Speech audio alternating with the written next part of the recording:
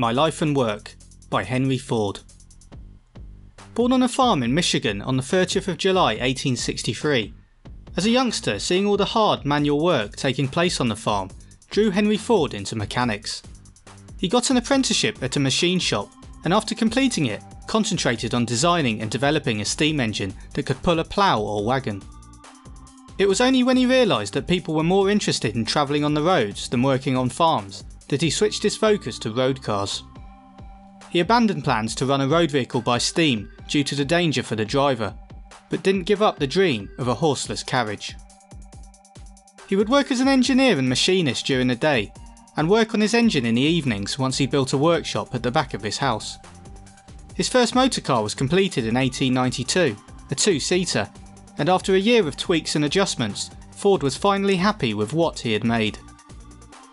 His first car scared horses and caused traffic jams as people gathered round to see the only car driving around Detroit. After driving it approximately 1,000 miles, he sold it for $200 in 1896 and immediately began working on a second model, which would be slightly lighter. Despite working his way up to chief engineer, he quit his job in 1899 to focus on selling cars. Ford founded his first car company with a group of men, but resigned after 3 years, as the cars they sold were just copies of the initial model he had made, and the focus was just on making money rather than improving the car. He spent a year experimenting, which included building race cars designed purely for speed. One of them he created won a 3-mile race by half a mile. The race garnered some publicity, and the following week he formed the Ford Motor Company. The first car the company built was the Model A, which cost $850. In their first year they sold 1,708 of them. The aim was to make a simple, reliable car for everyday use that was also cheap, and he succeeded. It was advertised as a useful utility rather than just a pleasurable item. In year 2 they made 3 models: the Model A, which was now $900, the Model F for $1,000 and the Model B for $2,000. In total they sold 1,695 cars. In 1906 they built a new manufacturing plant, but sales for 1905 to 1906 were only 1,599. Ford thought that this was due to the high price of the car, and in 1906 to 1907 built cars that ranged in price from $600 to $750. His theory was proved correct, as they sold 8,423, 5 times the number of the previous year. After 5 years of experimenting with the models, they were starting to sell cars as far away as Europe.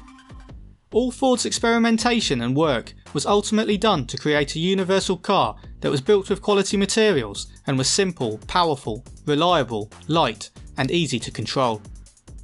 Henry Ford achieved this with his next car, the Model T. Its simplicity made it easier to make so that production of the car would be high. When starting with a good idea, Henry Ford believed in working on perfecting it rather than looking for a new idea. Almost all the features of the Model T were already contained in at least one of the previous 8 models of car Ford had built. It was sold in 1908 to 1909, and Ford sold over 10,000 that season for the first time. No other manufacturer had ever done that. Ford decided at that point that the Model T would then be the only car they would make. He built an even larger car factory outside of Detroit to cope with his expected production requirements.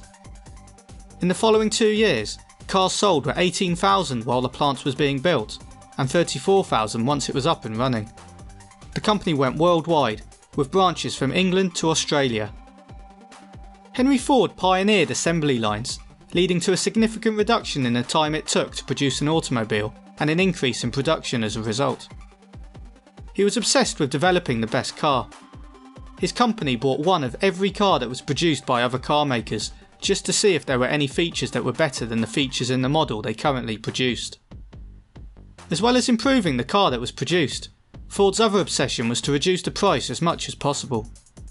He believed that it was better to sell a large number of cars with a small profit margin on each, than a smaller number of cars with a larger margin of profit. This would result in a greater number of people being able to enjoy using the car, as well as more people being employed on a decent wage producing the car. As well as a car, Ford was also designing and constructing a tractor. Production of this tractor actually started a year earlier than intended due to a food crisis for the Allies during the First World War. In 3 months from the end of 1917 into 1918, the Ford Motor Company sent over 5,000 tractors to England, and it was mainly women that operated them, helping to plough and cultivate their land. The tractors were versatile and inexpensive. After they were successful in England, they were sold in America for $750 in 1918.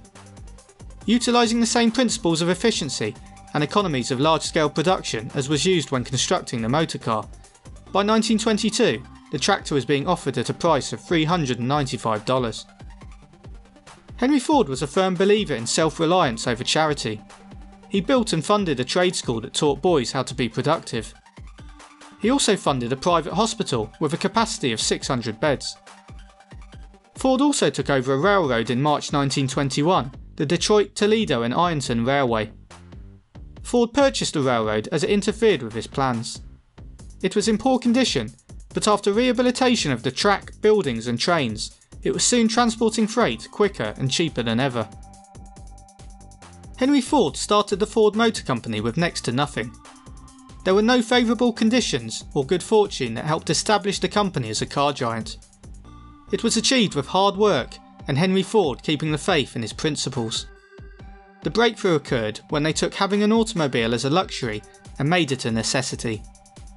On the 31st of May 1921, Ford produced its 5 millionth car. This was accomplished by adhering to a creed of 4 principles: an absence of fear of the future, a disregard of competition, the putting of service before profit, and treating manufacturing as the process of buying materials fairly and transforming them into a consumable product and distributing it to the consumer.